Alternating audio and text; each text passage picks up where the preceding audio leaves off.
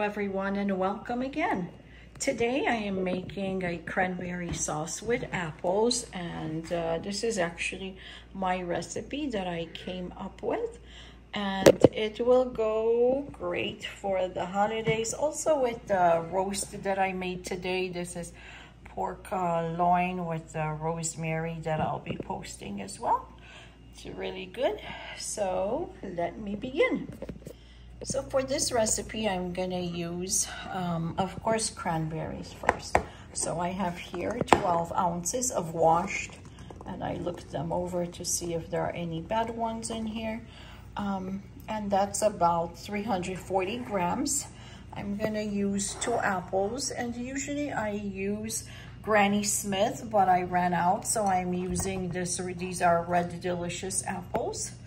About 2 tablespoons of lemon juice. Here I have apple juice, and this is about a cup of the apple juice, 100% apple juice. And then there's a half a cup of the granulated white sugar and half a cup of the brown, this is light brown sugar. Also, I have some cinnamon, so this is about half a teaspoon, and also 2 cloves, and we're gonna put in a pinch of salt as well. So let me begin.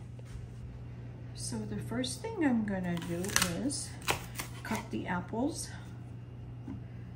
We wanna get the core out, and then peel them. Gonna cut these into little cubes. And these are very soft apples.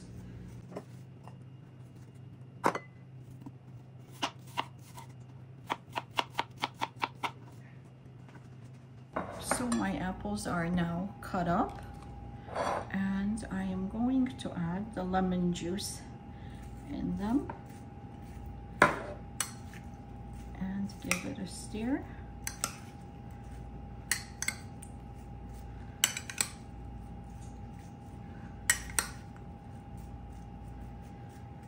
And now let me go and bring the applesauce to boil with the sugars, the cinnamon, and the cloves. And now I'm going to place the apple juice in my medium pot here. Gonna turn the burner on to medium.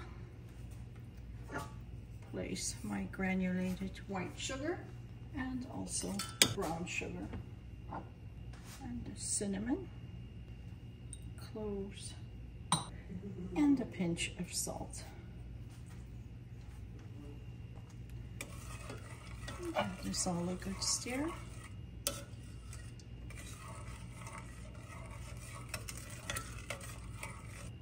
I'm just gonna bring this to boil.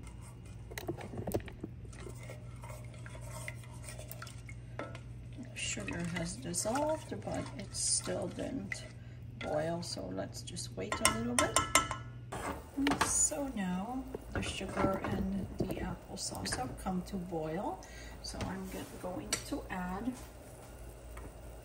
the cranberries and the apples.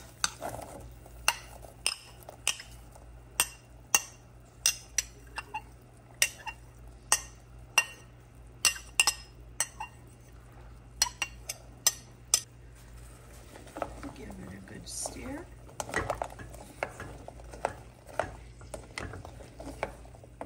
And the cranberries will start to pop, of course.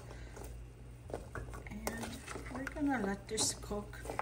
Once it comes to boil, of course, we're gonna let it cook for about 15 to 20 minutes. In the meantime, let's cover this up over medium heat. And now it's come to a boil, so it's gonna thicken up quite a bit. Once they start popping, cranberries release a lot of pectin, which will keep it nice and thick. I'm gonna let it simmer now over low heat and cover it up again. And we'll take a look in 15 minutes. So now the cranberry sauce has been here on a low heat, maybe simmering for 15 minutes or so. And as you can tell, it is getting thicker. And I'll give it 2 more minutes and then remove it. And there is my cranberry apple sauce. So if you like this recipe, please give me the thumbs up and subscribe to my channel. And thank you for watching.